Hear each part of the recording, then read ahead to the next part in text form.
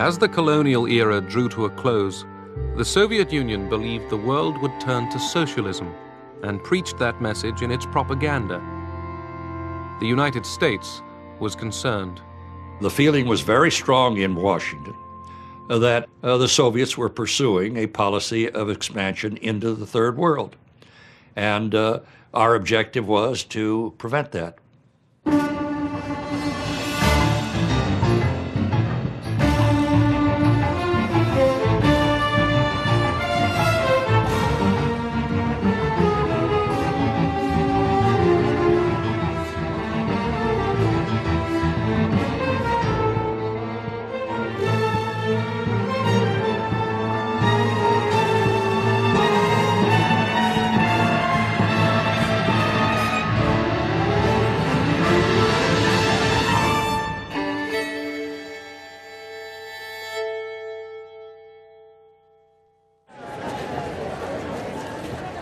Nikita Khrushchev and Gamal Abdel Nasser changed the face of Egypt.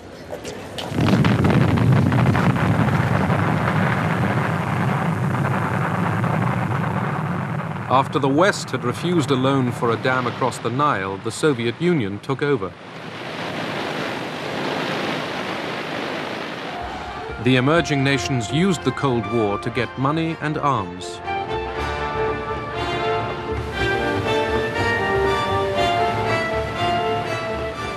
The developing world was being courted.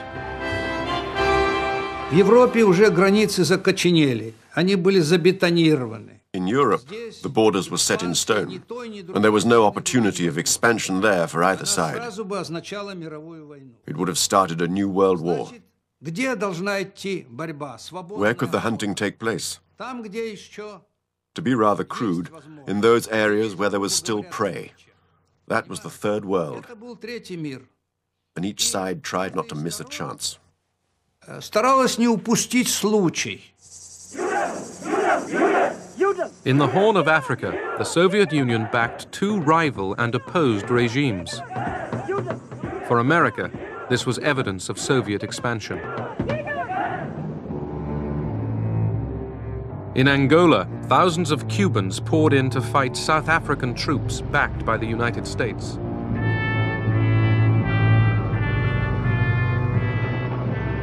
In Egypt, the Soviet Union supplied arms cheaply and on credit. But President Nasser wasn't easily influenced.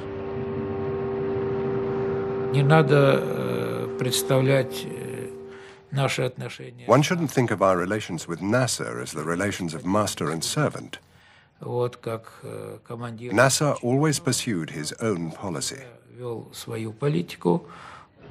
He was able to understand the global strategy, and now we can benefit from the disagreement between the Soviet Union and between the United States and the West, and make benefit of this situation to raise our capabilities militarily and economically.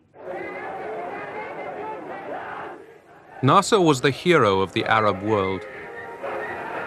The Egyptians rallied for war.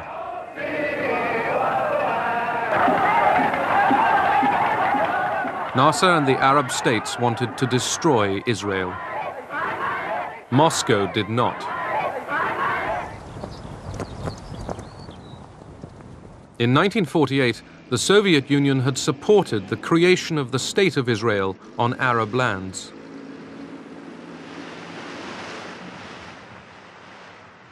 By 1967, Israel's 2.5 million Jews were surrounded by 90 million hostile Arabs. Israel felt insecure. The threat from Egypt became intense. Israel had America's political backing, but not her weapons. Would Israel get America's support for a surprise attack? President Johnson asked us to bring Israel's foreign minister to the family quarters of the White House. And to speak rather crudely about it, the intent was to work him over to persuade him is perhaps a more polite term, to avoid a preemptive attack. We thought we had persuaded him.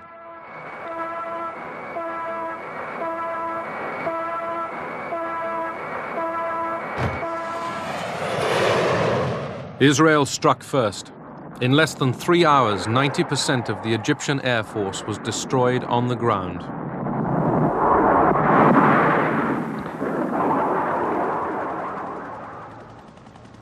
The Israelis seized East Jerusalem.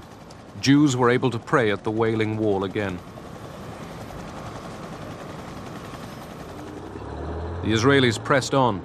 Within 6 days, the armies of Egypt, Syria, and Jordan were routed.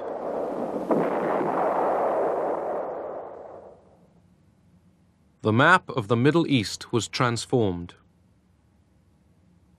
Israel had trebled its size.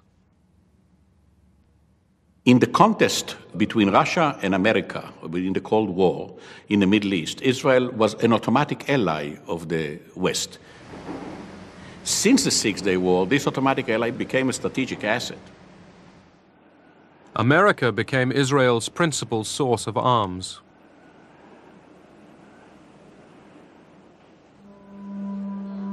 In the occupied territories, 1 million Arabs fell under Israeli rule. It was a devastating blow to Arab morale. The Soviets counted the cost. Как бы наше оружие оказалось не столь эффективным, как Our weapons turned out to be less effective than we calculated.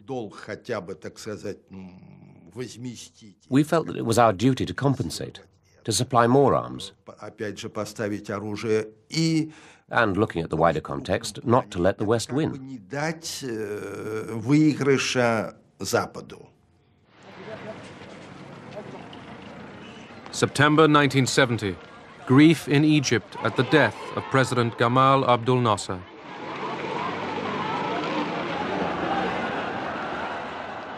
The developing world mourned an outstanding leader. So did Soviet Prime Minister Kosygin. The mourners were uneasy, as were the Russians. Who could follow Nasser?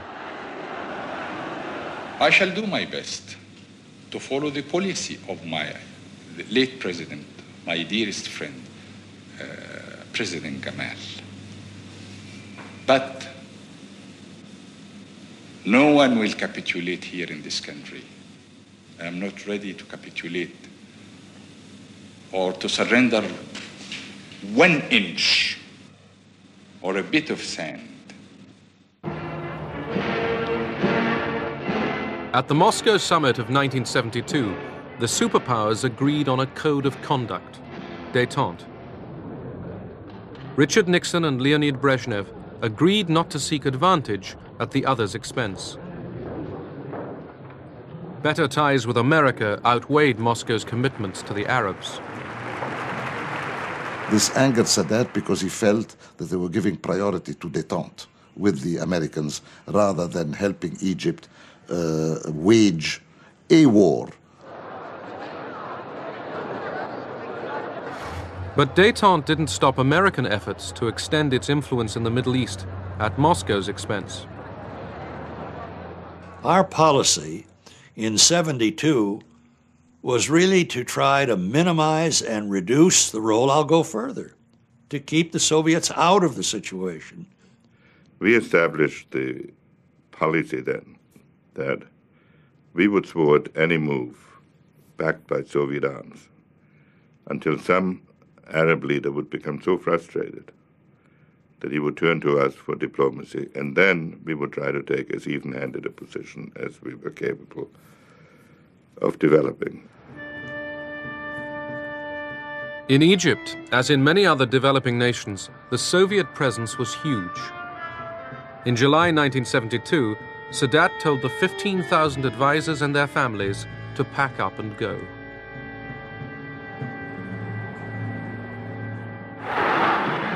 It was a bold power play.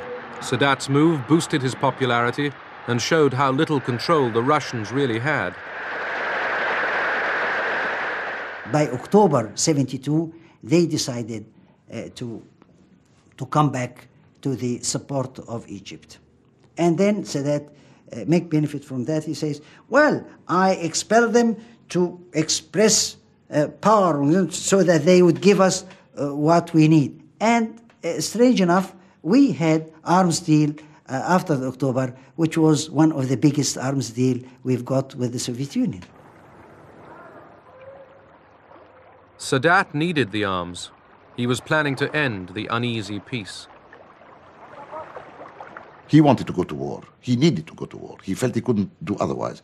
He considered that negotiations were impossible without some heating of the whole process. I mean, some shock therapy. Yom Kippur, Israel's most holy day. 4,000 Egyptian troops and tanks surged over the Suez Canal.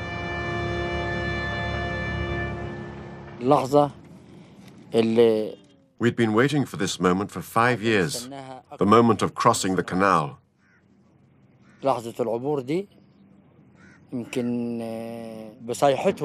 Our cries shook the ground under the Israeli enemy.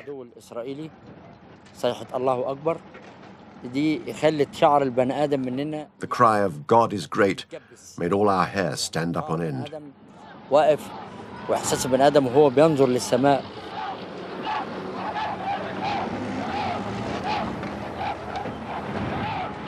The Egyptian army sped ahead, eager to retake lost territory.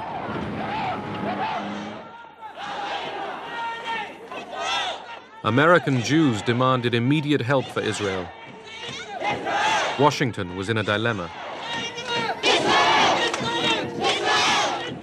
Supplying its ally Israel risked sacrificing Arab goodwill.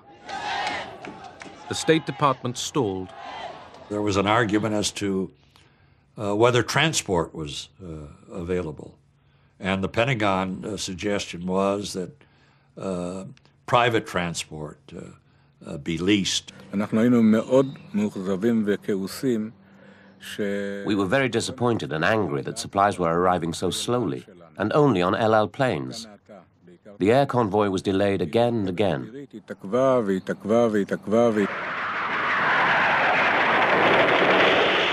The Egyptians kept up their attack. The United States began to understand that we were in a serious situation when we suddenly changed our tune from this very blithe, typically Israeli self-confidence to a report that as a result of what happened, we were losing our lifeblood.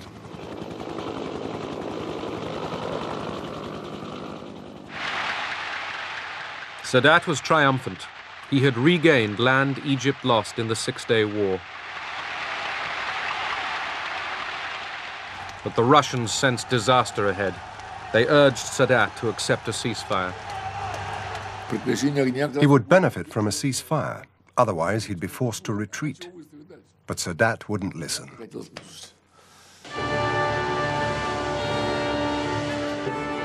In Washington, President Nixon ended the delay over the arms shipments. Nixon said when the option was brought to him to send 2-3 American planes, said, let's send a lot, because we are going to be criticized anyhow. And we will be criticized for whatever we do, for 1 plane or 2 planes, for 40 planes. So let's do it in an effective way.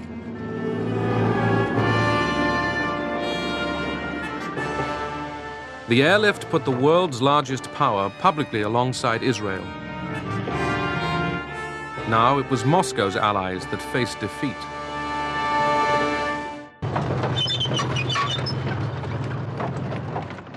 Now the Israelis crossed the Suez Canal into Egypt. Soon, most of the Egyptian army would be stranded in the Sinai.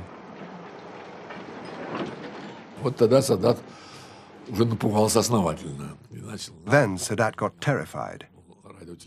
He spoke on the phone directly to Brezhnev. I was there. I remember him begging, save us from these Israeli tanks.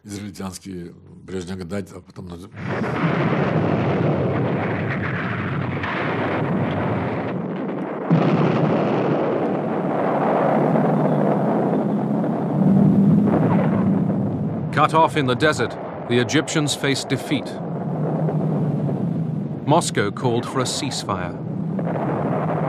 They realized that the greater the military victory on the part of the Israelis, the greater defeat of Soviet supply, and a general weakening of the Soviet position in the entire region.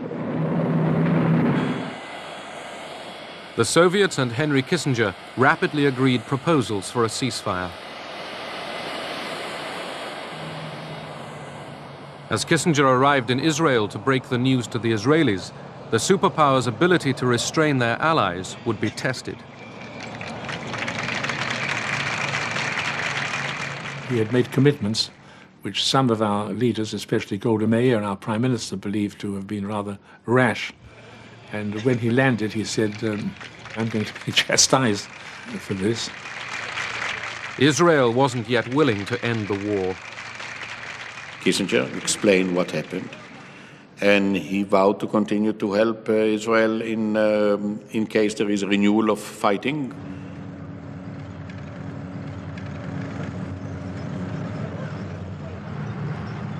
With America's connivance, Israel stepped up its onslaught. The Soviets were outraged. Brezhnev wrote a letter to Nixon saying, "How is it when we've agreed to act jointly that the Israelis are continuing to advance? It is undermining all our attempts to make peace."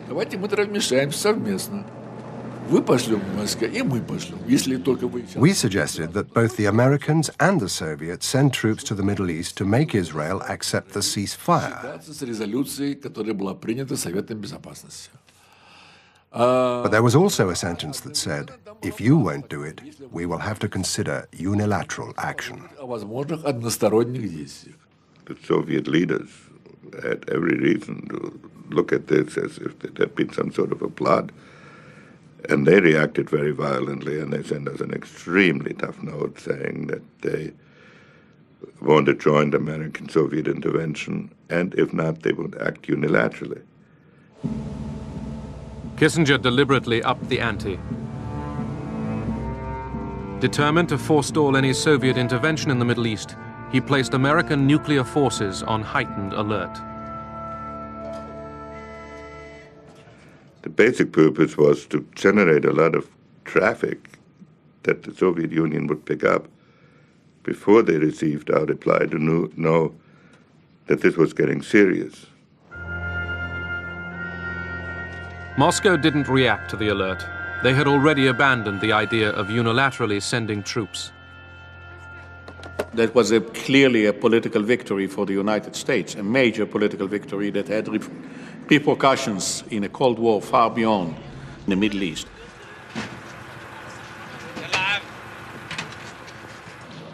Under American pressure, Israel allowed food and water to reach the trapped Egyptian army. Kissinger wanted Egypt defeated, but not destroyed.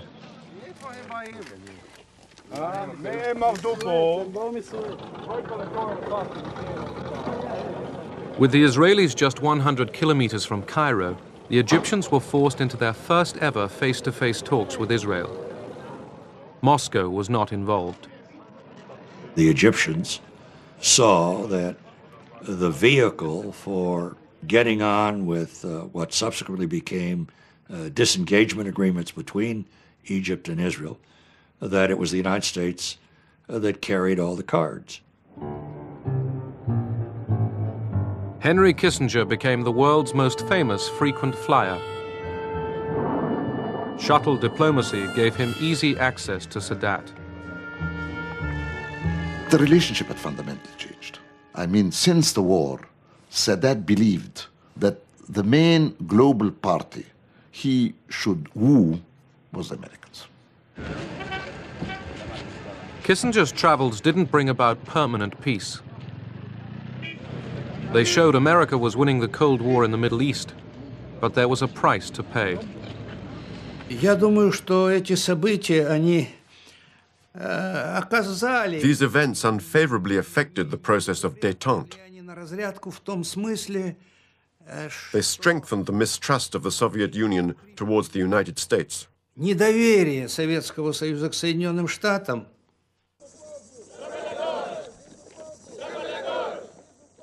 Africa, 1975.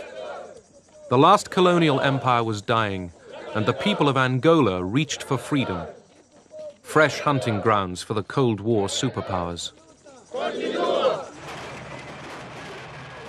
As Portuguese troops pulled out of Angola, three groups jostled for power.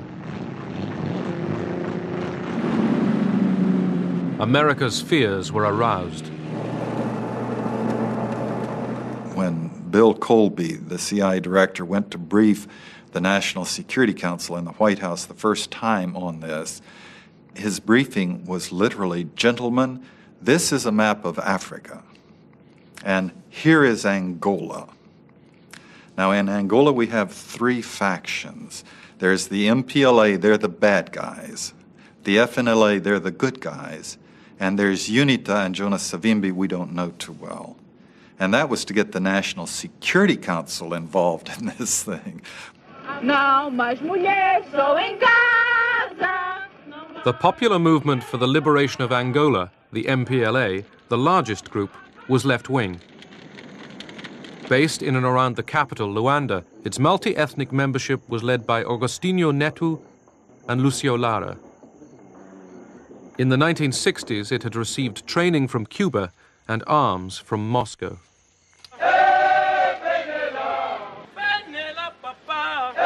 The National Front for the Liberation of Angola, the FNLA, operated largely in the north of the country. Its leader, Holden Roberto, a strident anti-communist, had close links with neighboring Zaire, which supplied him with outdated American arms.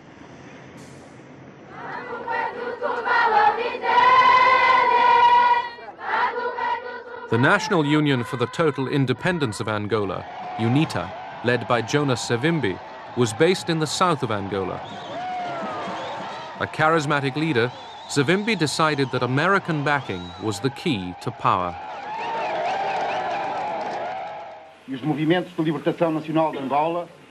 At Alvor in Portugal, the three rival groups got together. They agreed on arrangements for independence and elections. The United States scotched that, absolutely. Our solution was the CIA, without approval from the National Security Council, delivered $300,000 to Holden Roberto and ordered him to send his people into northern Angola. We weren't worried about receiving American aid. We knew that the Soviet Union was supporting the MPLA, and we had no possibility of countering that. Secretly channeled through Zaire, American money helped pay for Roberto's war on the MPLA. His side was always the bloodiest, the most violent.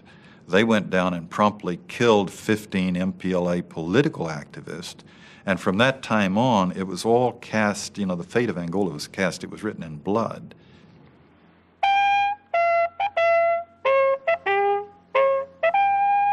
The Americans were not sure that Roberto's troops could defeat the MPLA. The Central Intelligence Agency sent John Stockwell to investigate. Roberto said he had 30,000. I had trouble counting 30. Badly armed, disorganized, kind of rabble kind of troops. And he was a cocktail party cowboy. He'd spent his whole career politicking in Kinshasa. He knew nothing of military operations or logistics or organization. Then Stockwell went south to UNITA's headquarters.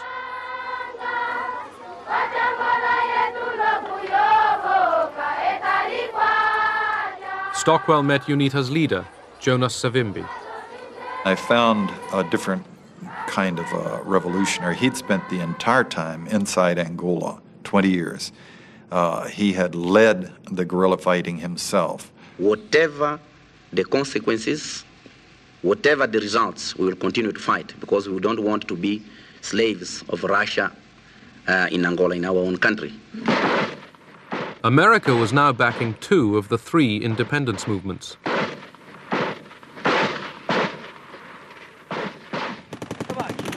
Washington ruled out intervention in Angola with American troops. Instead, it turned, secretly, to South Africa.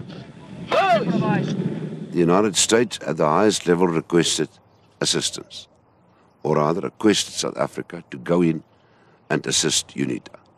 We did maintain a position of disapproval of apartheid. But on the other hand, the South African government was extremely powerful. Suid-Afrika was in 'n posisie van isolasie. South Africa was isolated. Although it was done secretly, it was good for South Africa to be cooperating with a big force like the USA, even though it was clandestine. There were many people in policy-making positions in the Department of State who were essentially willing to have a funny, ambiguous relationship with South Africa. The focus was on Soviet penetration and the possibility of the Soviet Union using unstable situations in Africa to benefit itself, to take root and foment trouble. They were afraid of the MPLA. They called us communists. The South Africans were terrified of the MPLA. They didn't have that terror of the FNLA or UNITA. They were allies. They didn't like the MPLA because the MPLA declared itself against apartheid.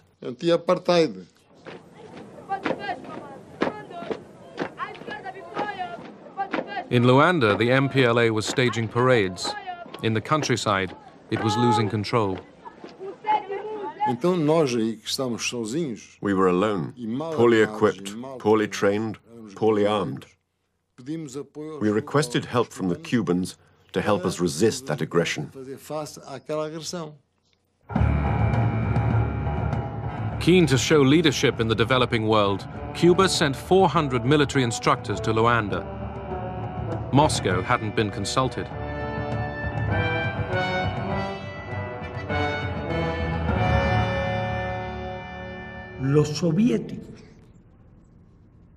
The Soviets knew absolutely nothing about it. We took the decision because of our long-standing relations over many years with NATO and with the independence movement in Angola. We're very unhappy. I mean, obviously, we had no desire to see Fidel Castro extend his influence in the African continent. Our government in Washington perceived Fidel Castro as a Soviet proxy.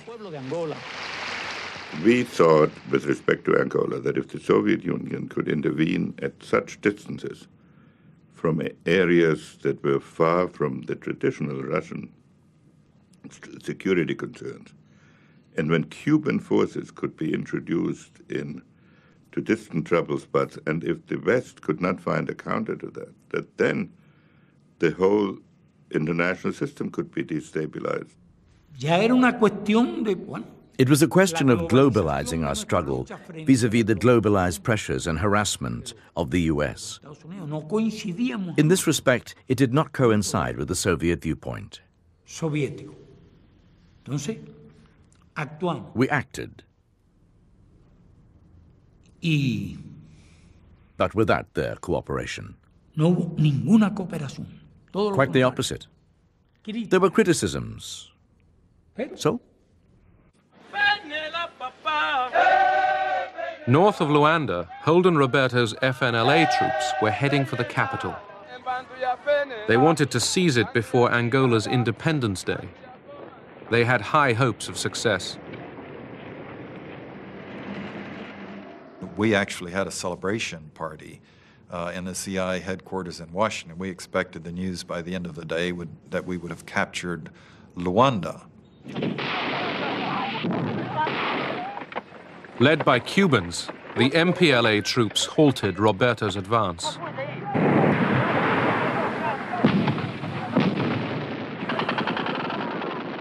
In the middle of the valley, about 2,000 122mm rockets began landing. and we had nothing to answer with, and our forces broke and ran. The military force of the FNLA had been blunted. America's ally was in trouble. A bigger challenge now faced the MPLA. In October 1975, South African troops had invaded Angola. From their bases in Namibia, they had joined forces with UNITA. We advanced approximately, I think, something like 80 kilometers a day. By this time, our troops were getting good. I mean, they were really getting on with it now. They were out of those vehicles and into assault formations, would shoot the hell out of these people, you see, and then they would back up and move because they didn't expect us. The South Africans were helping UNITA, and Zaire was supporting the FNLA. So it was only fair that the MPLA asked the Cubans to come and support us in the struggle against the invasions.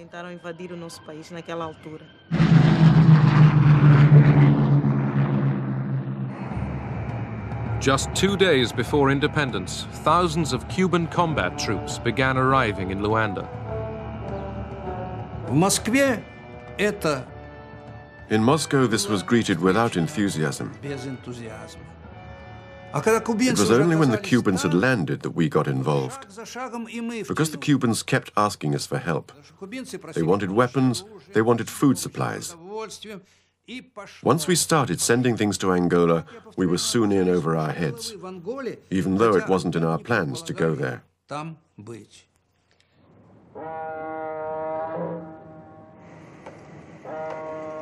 Moscow began shipping hundreds of tons of arms, tanks and missiles direct to Luanda.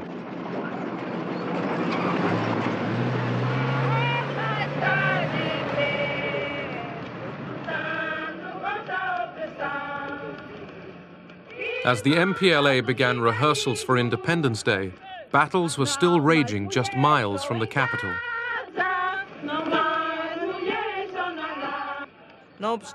In spite of that, it was important for us to proclaim independence, and we did so.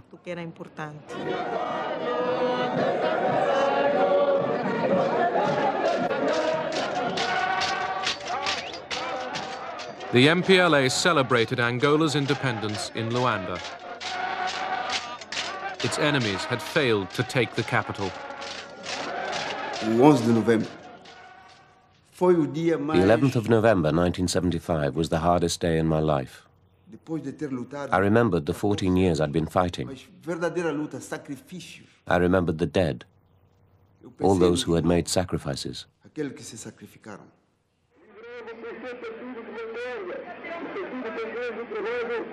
Agostinho Neto greets the Soviet ambassador. The MPLA was recognized as Angola's government by the Soviet Union, Cuba, and most of Africa. Its fight against South African troops gave the MPLA political credibility. South of Luanda, the Cubans prepared to end the South African advance. It was a decisive battle, because if they broke our defense, it would be very difficult then to stop them getting to Luanda. There were roads going to the north, roads going to the center, many roads, which would have made their advance very powerful and fast.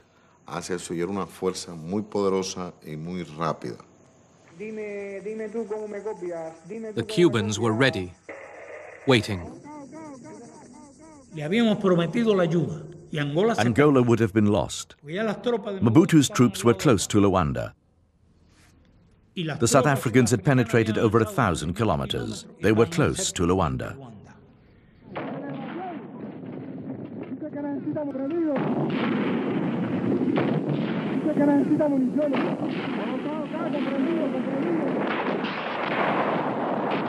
The Cuban and MPLA forces outgunned the South Africans.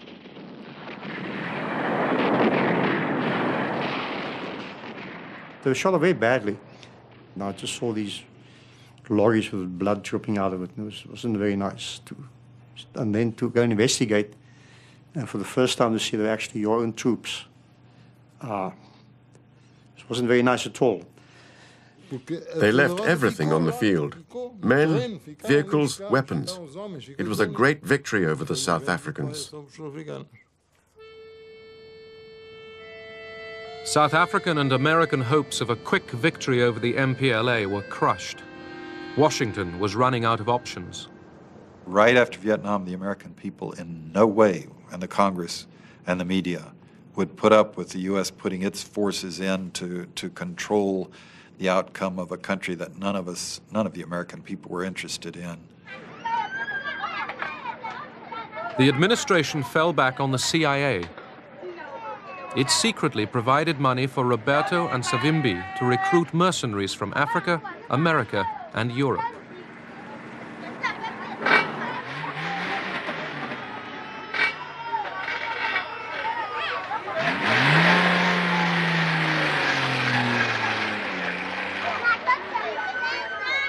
We did kill when we had no particular reason to.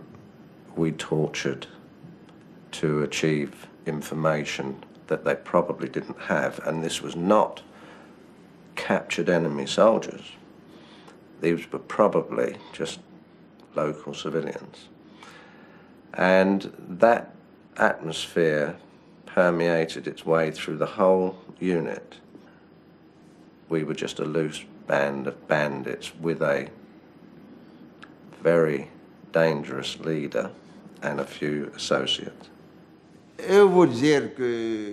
Among the mercenaries, there were some very fine soldiers. Callan, for instance. I've seldom seen such a good soldier. He had phenomenal courage. He was a psychopath, a raving psychopath, and a couple of men right near him were psychopaths. 13 mercenaries were captured by the MPLA and put on trial. Callan and 3 others were executed. The CIA was still active. The Congress would have stopped us up front if we had not successfully lied to them, putting in arms, putting in advisors, bringing in South Africa. We kept it propped up for a while, but opposition was mounting.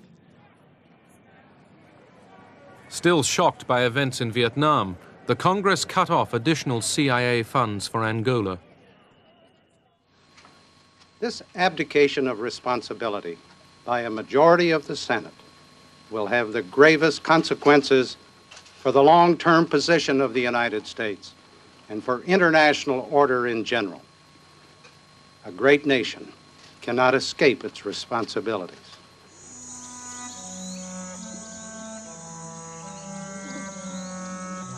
In Angola, America hoped for victory. Instead, hatreds were inflamed. The Civil War outlasted the Cold War itself, leaving thousands maimed, dead, or homeless.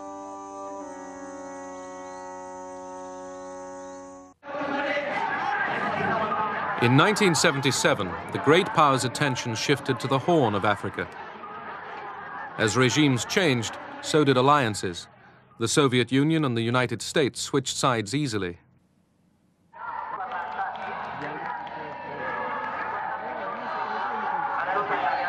In Ethiopia, the emperor had been ousted and replaced by Marxists.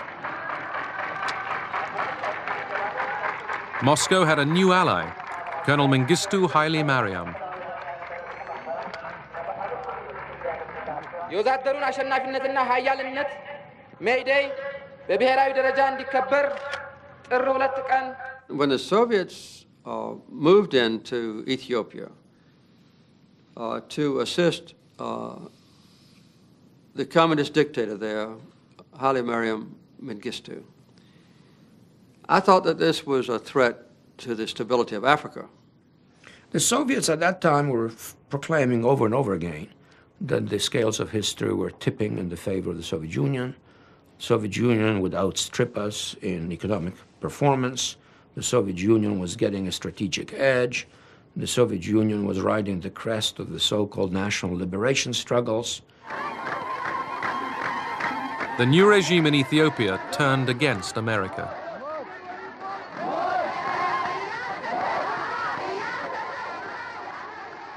Mengistu expelled most of the Americans from Ethiopia in the following months, arrogantly terminated the American aid program. Neighboring Somalia had been a Soviet ally for years. Somalia's army was equipped with Soviet weapons.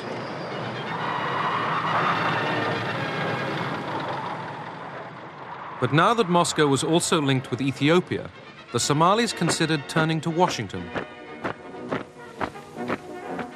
They had very little chance of getting American full support. But they knew that if they tried to present themselves as anti-Soviet, they would improve their chances. The Somalis turned against the advice of their Soviet ally and prepared for war with Ethiopia. But President Carter turned down their appeal for American arms. I thought that Somalia should not be permitted to succeed in trying to take Ethiopian territory, and I refused to give the Somali government any weapons. Nevertheless, in July 1977, the Somalis seized large tracts of the Ogaden Desert. The Soviets tried to stop the advance through diplomacy. Gromyko suggested joint mediation with the Americans. Это посредничество американцы отвергли. But Brzezinski rejected that, saying it would have legitimized the Soviet presence in the Horn of Africa. Brzezinski felt that the American presence was legitimate everywhere, but the Soviet presence wasn't.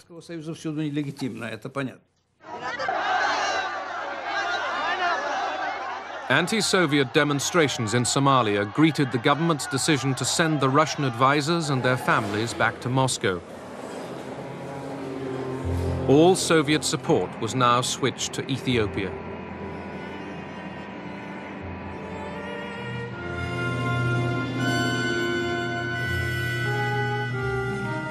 The Soviet Union began shipping in weapons and 15,000 troops to fight in Ethiopia. The troops were Cuban.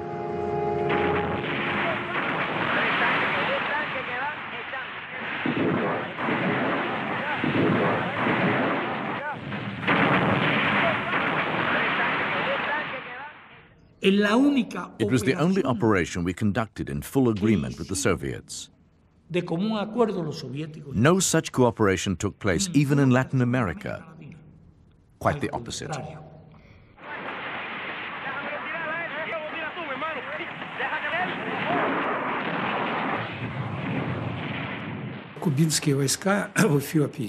The Cuban troops in Ethiopia played a very important role. The Ethiopians couldn't have provided the military organization to destroy the Somali troops in such a short period of time, even with our help.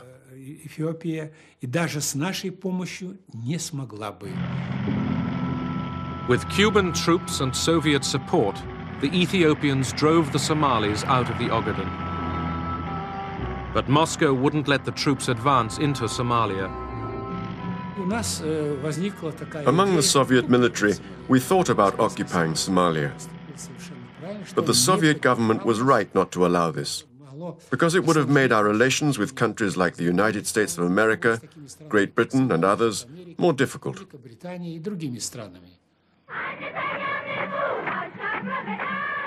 Mengistu Haile Mariam basked in glory. The Cubans and Soviets had saved his regime.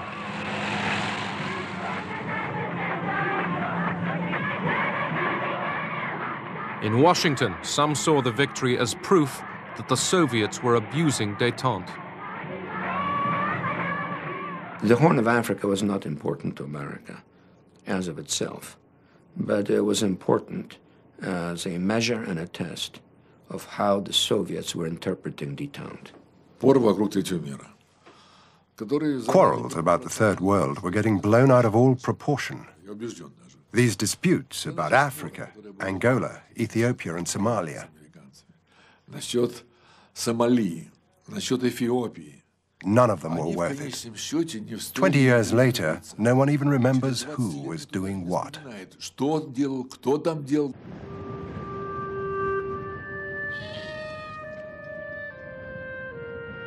In the hunt for Cold War gains, the superpowers spawned an arms race in the developing world. Their solemn promises of restraint were blown to the winds.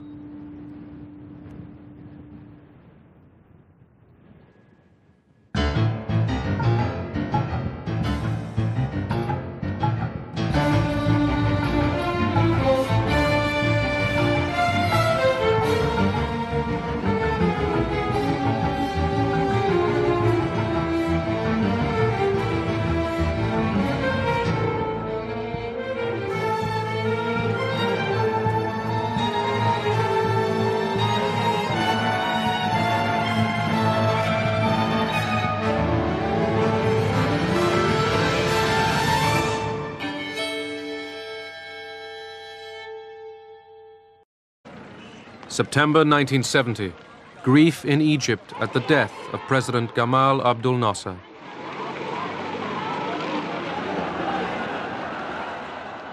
The developing world mourned an outstanding leader. So did Soviet Prime Minister Kosygin. The mourners were uneasy, as were the Russians. Who could follow Nasser? I shall do my best to follow the policy of my late president, my dearest friend, President Gamal.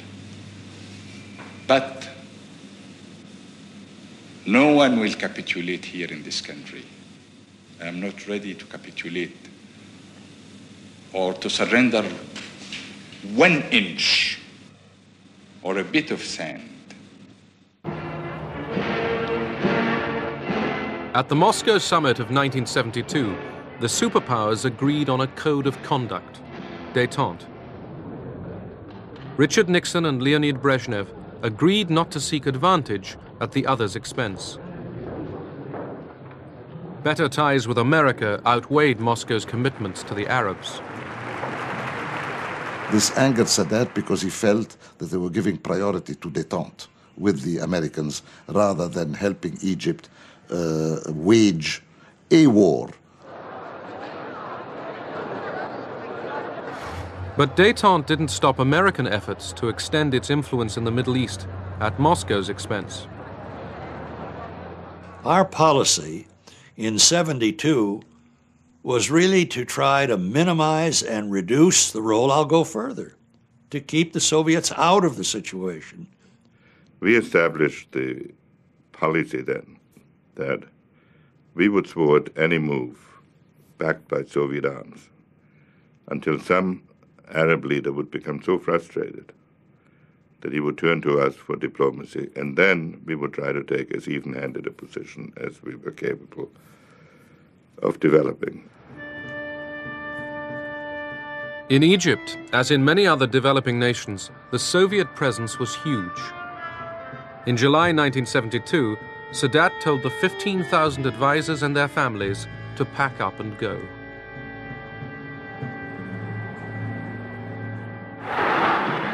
It was a bold power play. Sadat's move boosted his popularity and showed how little control the Russians really had. By October '72, they decided to come back to the support of Egypt.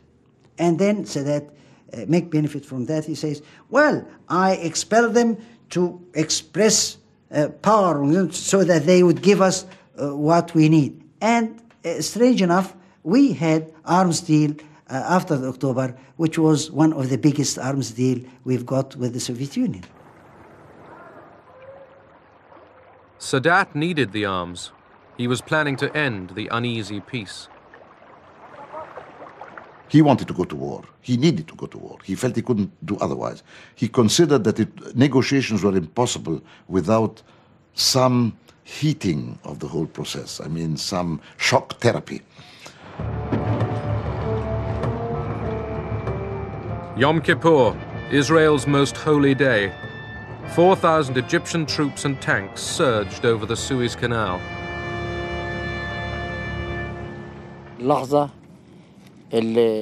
We'd been waiting for this moment for 5 years, the moment of crossing the canal.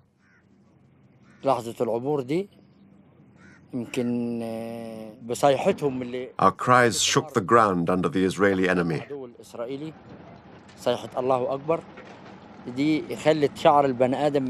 The cry of God is great made all our hair stand up on end.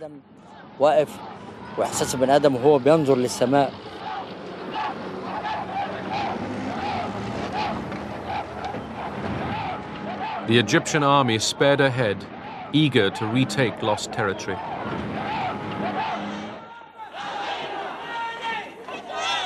American Jews demanded immediate help for Israel.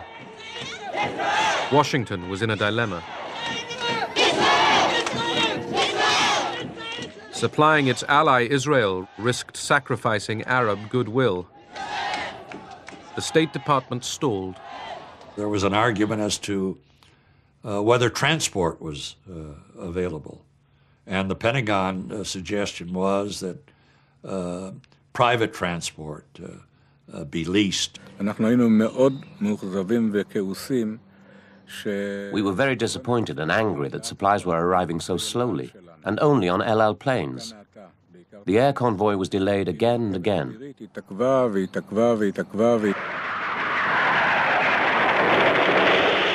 The Egyptians kept up their attack. The United States began to understand that we were in a serious situation when we suddenly changed our tune from this very blithe, typically Israeli self-confidence to a report that as a result of what happened, we were losing our lifeblood.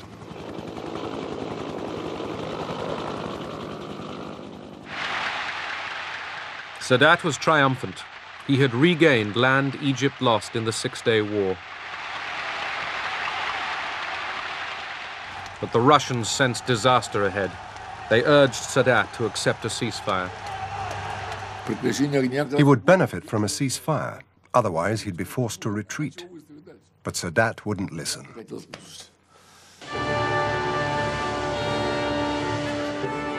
In Washington, President Nixon ended the delay over the arms shipments.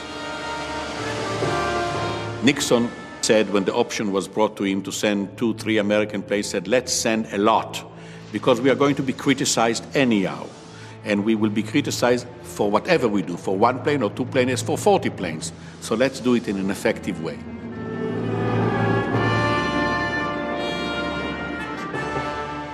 The airlift put the world's largest power publicly alongside Israel. Now it was Moscow's allies that faced defeat.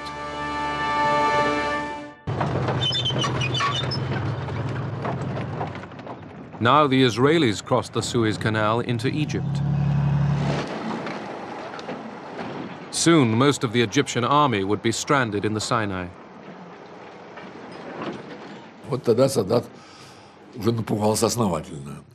Then Sadat got terrified. He spoke on the phone. We actually had a celebration party in the CI headquarters in Washington. We expected the news by the end of the day that we would have captured Luanda. Led by Cubans, the MPLA troops halted Roberto's advance.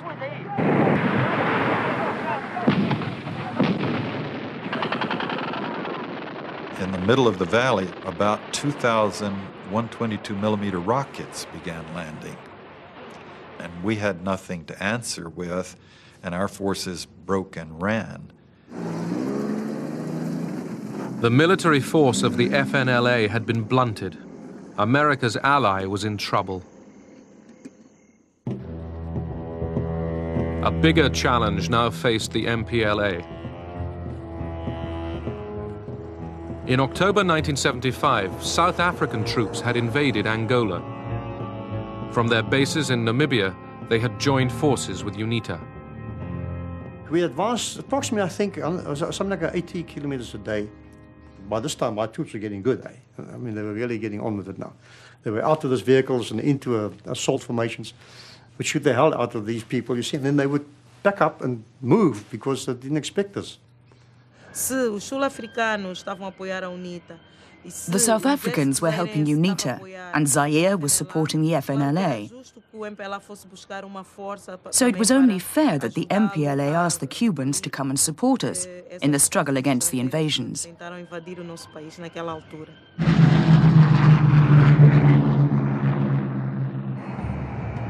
Just 2 days before independence, thousands of Cuban combat troops began arriving in Luanda. In Moscow, this was greeted without enthusiasm. It was only when the Cubans had landed that we got involved, because the Cubans kept asking us for help. They wanted weapons, they wanted food supplies. Once we started sending things to Angola, we were soon in over our heads, even though it wasn't in our plans to go there.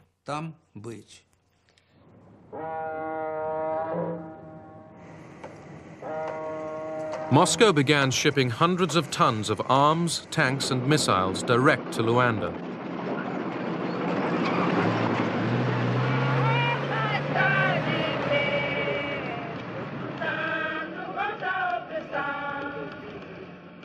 As the MPLA began rehearsals for Independence Day, battles were still raging just miles from the capital.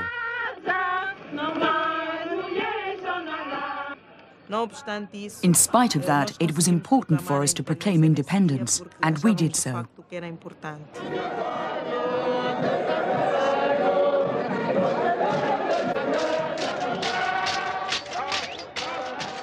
The MPLA celebrated Angola's independence in Luanda.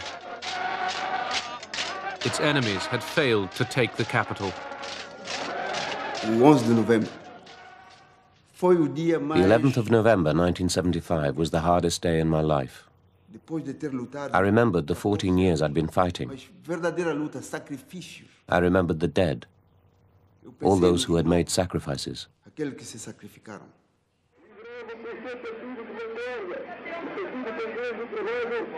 Agostinho Neto greets the Soviet ambassador. The MPLA was recognized as Angola's government by the Soviet Union, Cuba, and most of Africa. Its fight against South African troops gave the MPLA political credibility. South of Luanda, the Cubans prepared to end the South African advance. It was a decisive battle, because if they broke our defense, it would be very difficult then to stop them getting to Luanda. There were roads going to the north, roads going to the center, many roads, which would have made their advance very powerful and fast.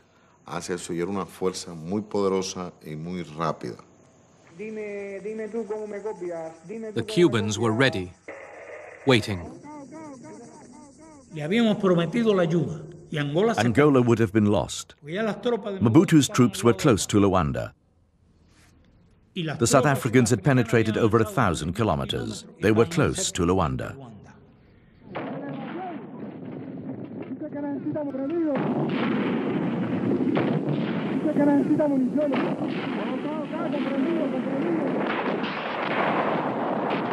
The Cuban and MPLA forces outgunned the South Africans.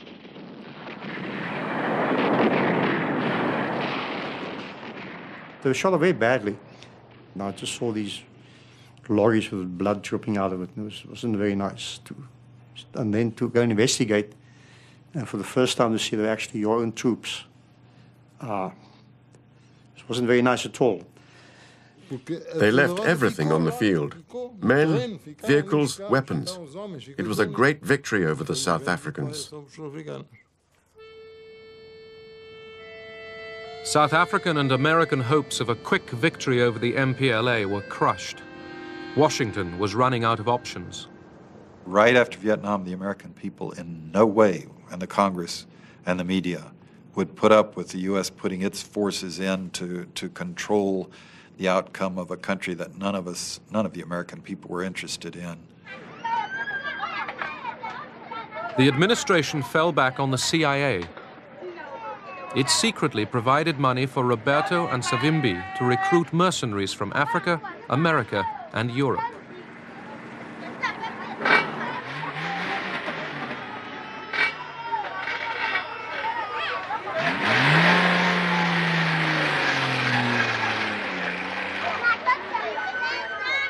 We did kill when we had no particular reason to. We tortured to achieve information that they probably didn't have, and this was not captured enemy soldiers. These were probably just local civilians. And that atmosphere permeated its way through the whole unit. We were just a loose band of bandits with a very dangerous leader and a few associates. Among the mercenaries, there were some very fine soldiers. Independence of Angola, UNITA, led by Jonas Savimbi, was based in the south of Angola. A charismatic leader, Savimbi decided that American backing was the key to power.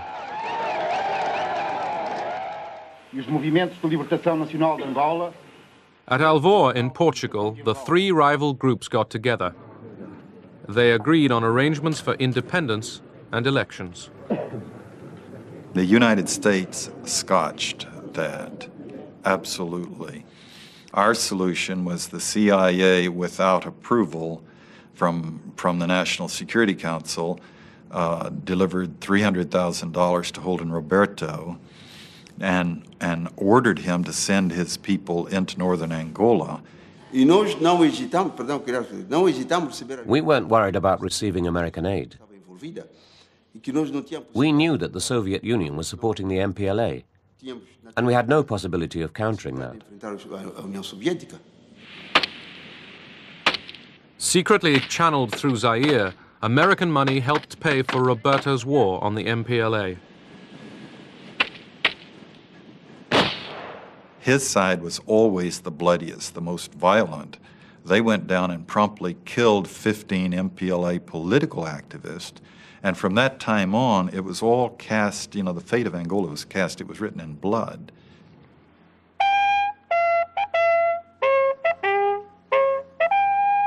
The Americans were not sure that Roberto's troops could defeat the MPLA. The Central Intelligence Agency sent John Stockwell to investigate.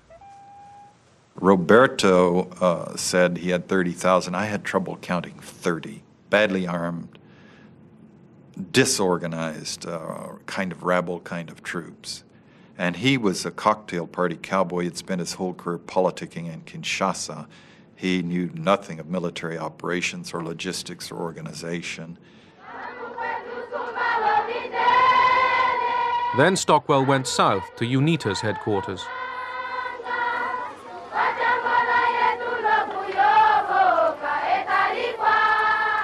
Stockwell met UNITA's leader, Jonas Savimbi. I found a different kind of a revolutionary. He'd spent the entire time inside Angola, 20 years.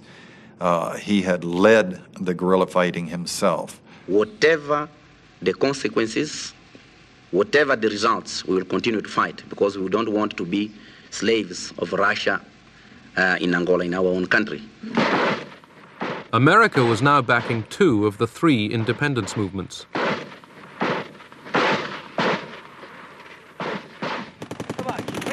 Washington ruled out intervention in Angola with American troops. Instead, it turned, secretly, to South Africa. The United States at the highest level requested assistance, or rather requested South Africa to go in and assist UNITA. We did maintain a position of disapproval of apartheid. But on the other hand, the South African government was extremely powerful. Suid-Afrika was in 'n posisie van isolasie. South Africa was isolated. Although it was done secretly, it was good for South Africa to be cooperating with a big force like the USA, even though it was clandestine. there were many people in policy-making positions in the Department of State who were essentially willing to have a funny, ambiguous relationship with South Africa. The focus was on Soviet penetration and the possibility of the Soviet Union using unstable situations in Africa to benefit itself, to take root and foment trouble. They were afraid of the MPLA. They called us communists. The South Africans were terrified of the MPLA. They didn't have that terror of the FNLA or UNITA. They were allies. They didn't like the MPLA because the MPLA declared itself against apartheid.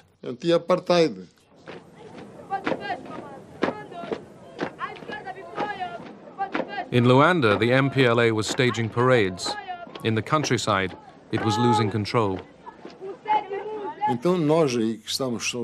We were alone, poorly equipped, poorly trained, poorly armed. We requested help from the Cubans to help us resist that aggression. Keen to show leadership in the developing world, Cuba sent 400 military instructors to Luanda. Moscow hadn't been consulted.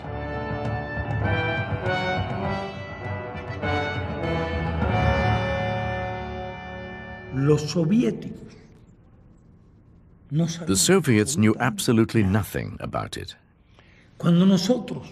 We took the decision because of our long-standing relations over many years with NATO and with the independence movement in Angola. We're very unhappy.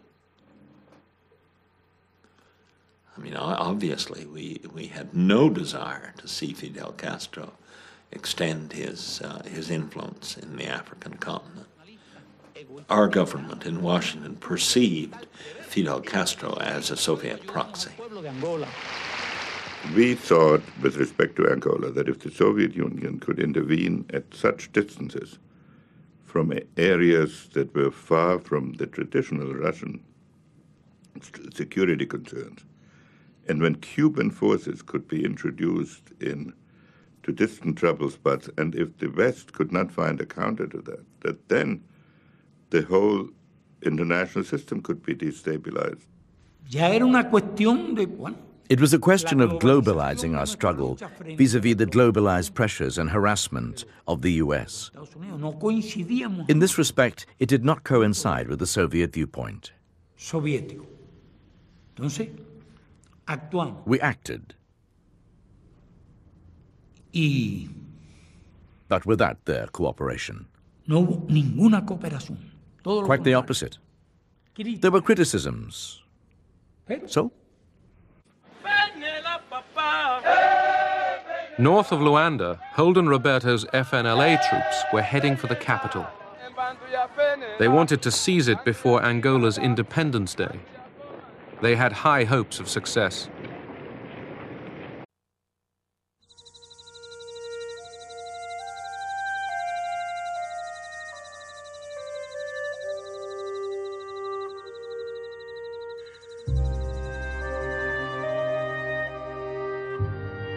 As the colonial era drew to a close, the Soviet Union believed the world would turn to socialism and preached that message in its propaganda. The United States was concerned. The feeling was very strong in Washington that the Soviets were pursuing a policy of expansion into the Third World. And our objective was to prevent that.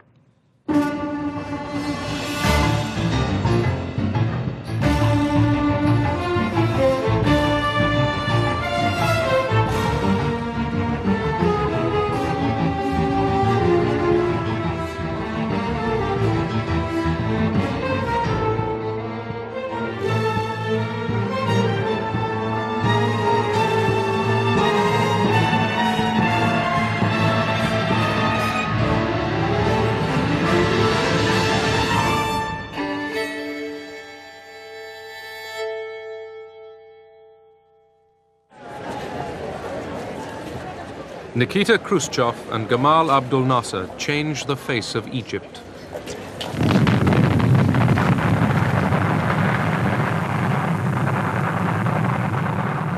After the West had refused a loan for a dam across the Nile, the Soviet Union took over.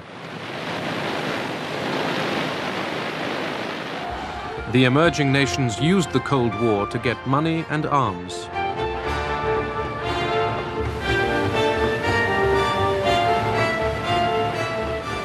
The developing world was being courted. В Европе уже границы закоченели, они были забетонированы. In Europe, the borders were set in stone, and there was no opportunity of expansion there for either side. It would have started a new world war. Where could the hunting take place? To be rather crude, in those areas where there was still prey. That was the third world, and each side tried not to miss a chance. Старалась не упустить случай. In the Horn of Africa, the Soviet Union backed two rival and opposed regimes. For America, this was evidence of Soviet expansion. In Angola, thousands of Cubans poured in to fight South African troops backed by the United States.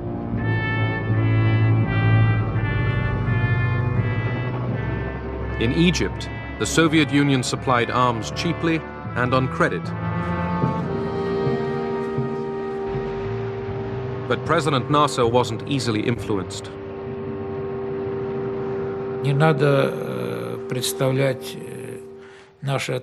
One shouldn't think of our relations with Nasser as the relations of master and servant. Nasser always pursued his own policy.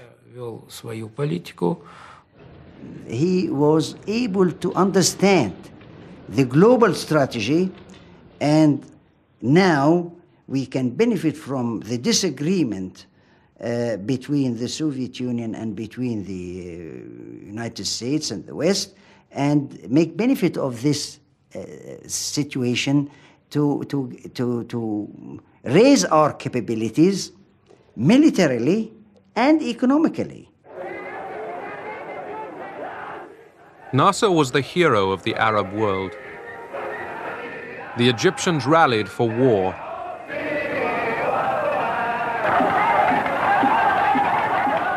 Nasser and the Arab states wanted to destroy Israel. Moscow did not. In 1948, the Soviet Union had supported the creation of the State of Israel on Arab lands.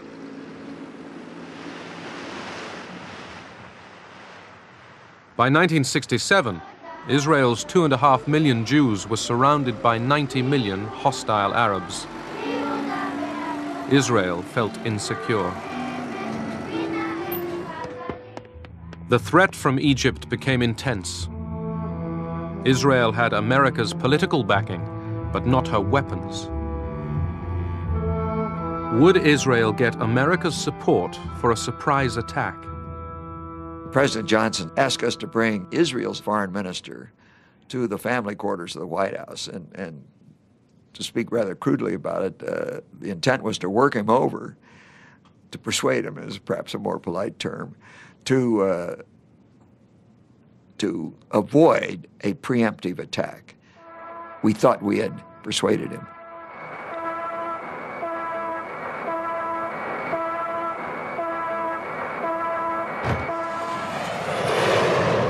Israel struck first.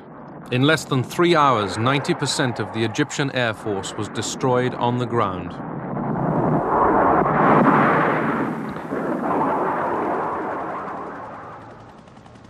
The Israelis seized East Jerusalem. Jews were able to pray at the Wailing Wall again. The Israelis pressed on. Within 6 days, the armies of Egypt, Syria, and Jordan were routed.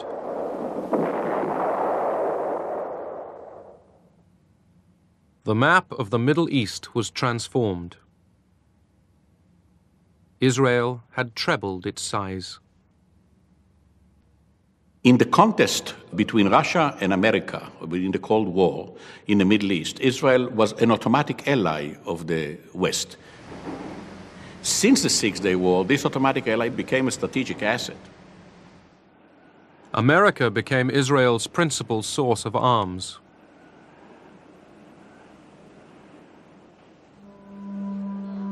In the occupied territories, 1 million Arabs fell under Israeli rule.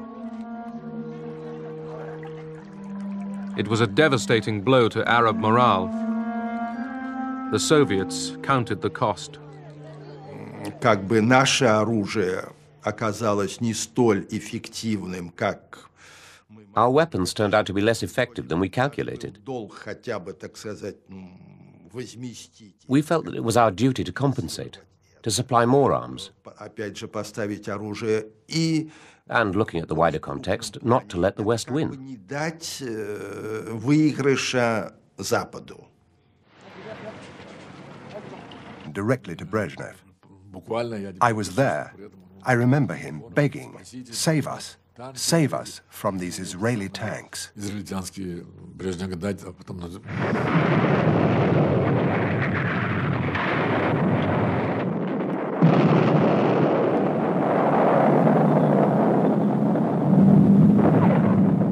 Cut off in the desert, the Egyptians faced defeat. Moscow called for a ceasefire. They realized that the greater the military victory on the part of the Israelis, the greater defeat of Soviet supply, and a general weakening of the Soviet position in the entire region. The Soviets and Henry Kissinger rapidly agreed proposals for a ceasefire. As Kissinger arrived in Israel to break the news to the Israelis, the superpowers' ability to restrain their allies would be tested.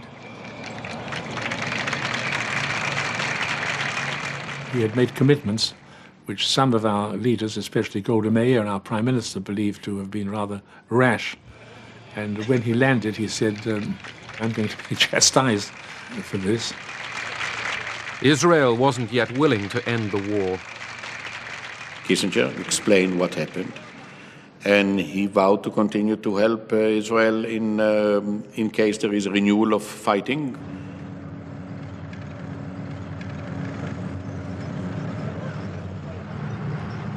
With America's connivance, Israel stepped up its onslaught. The Soviets were outraged. Brezhnev wrote a letter to Nixon saying, how is it when we've agreed to act jointly that the Israelis are continuing to advance? It is undermining all our attempts to make peace.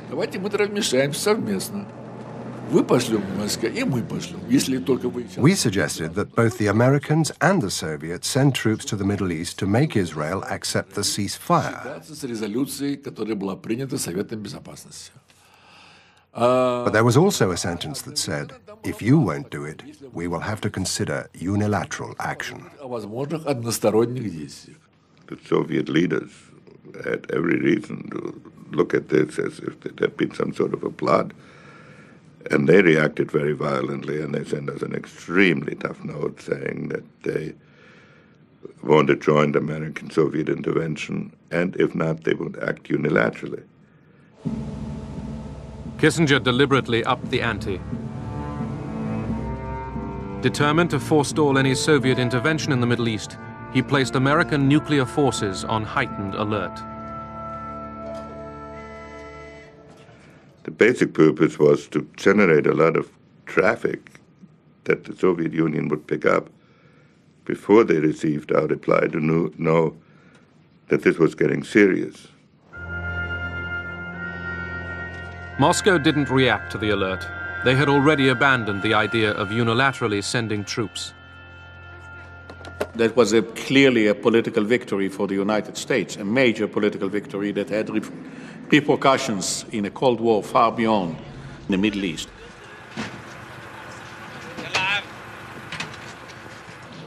Under American pressure, Israel allowed food and water to reach the trapped Egyptian army. Kissinger wanted Egypt defeated, but not destroyed.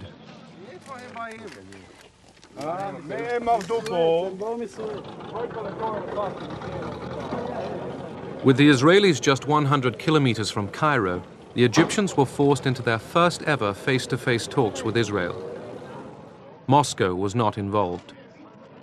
The Egyptians saw that the vehicle for getting on with what subsequently became disengagement agreements between Egypt and Israel, that it was the United States that carried all the cards. Henry Kissinger became the world's most famous frequent flyer. Shuttle diplomacy gave him easy access to Sadat. The relationship had fundamentally changed.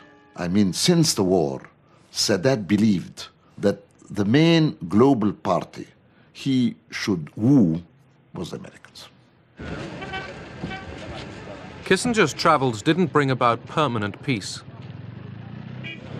They showed America was winning the Cold War in the Middle East, but there was a price to pay. Я думаю, что эти события, они оказали These events unfavorably affected the process of détente. на разрядку в том смысле, They strengthened the mistrust of the Soviet Union towards the United States. недоверие Советского Союза к Соединенным Штатам.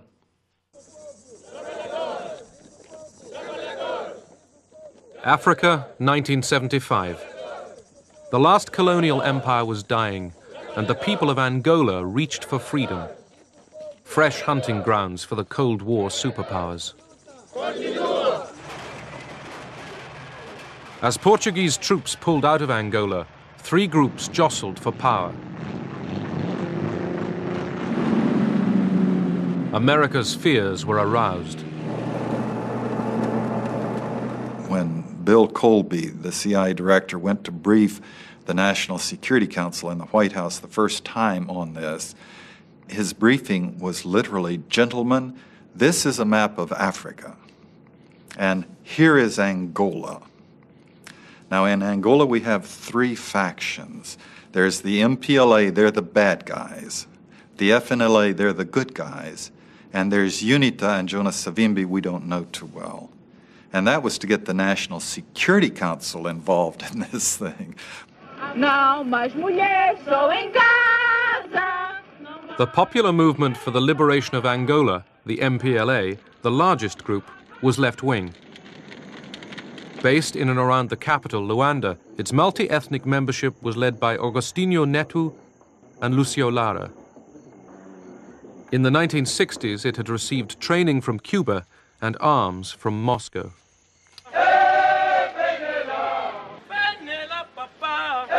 The National Front for the Liberation of Angola, the FNLA, operated largely in the north of the country. Its leader, Holden Roberto, a strident anti-communist, had close links with neighboring Zaire, which supplied him with outdated American arms.